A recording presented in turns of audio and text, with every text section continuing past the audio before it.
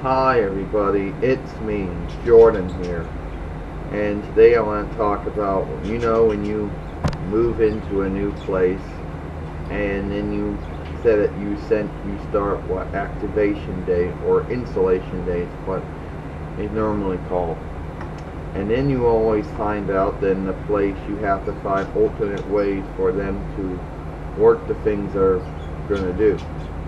Now the funny thing is, Jordan says, now I can't speak for AT&T or Verizon or, Time Warner Cable, but I can speak for Comcast. They have this, there's always a little waiting game.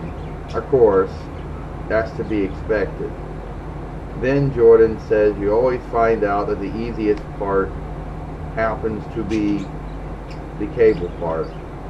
Now, it always seems to be that the telephone and the cable seem to be the easy part, and the internet seems to be the hard part, especially when what they have to work with. So it always usually goes down like something like this. Well, okay, I can pretty much cable up the place and telephone the place, but now we're going to have to find some bizarre way of interneting the place. Well, yeah, I have an idea, Jordan says. And then you present your, well, I'm not going to say bizarre idea, but then you present your idea basing on the place you're living in and how the rooms are. Most likely, Jordan says, if you own your own place, then you're usually okay with them drilling and putting wires through holes. But if you're a tenant and you're renting a third-party place, that's usually out of the question. So you usually try to find another way of dealing with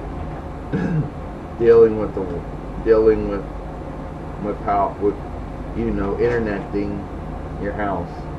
If it's called getting your house cable ready and your house telephone ready, then it would be called getting your house internet ready too, if that makes any sense. And also, then there's also the question about what type of receivers. Now, in some cases, some people might take the receivers with them. In some cases, they might send them back and get brand new receivers, depending to what package or what deal they went with. So it usually goes something like this. Well, one receiver is going to say Comcast on it. The other receiver is going to say Xfinity on it. One was probably going to be the white, one's going to be silver, and one's going to be one of those small flims that says Xfinity on it, but they should do the job. Well, that's nice, Jordan said. Are they Dolby Digital? Yes, they're all Dolby Digital. And the only last thing Jordan says, basically, that you usually do after that is all done, is always sign off that, yeah, you were there, that they came there, that they serviced the area, that they cable, telephone, internet ready your house or apartment, that everything is working right, that you were satisfied, that you were satisfied, that you were happy with the service they gave, and that's the end of it. Mostly. Now, Jordan said there's one little thing that some people might say you're leaving out. And there usually is a lot of things that some people might leave out. You said the waiting game. Now, when I said the waiting game, I am talking about the window time when you set up your installation and the hours that they're going to wait for them to come there. That's what I call the waiting game.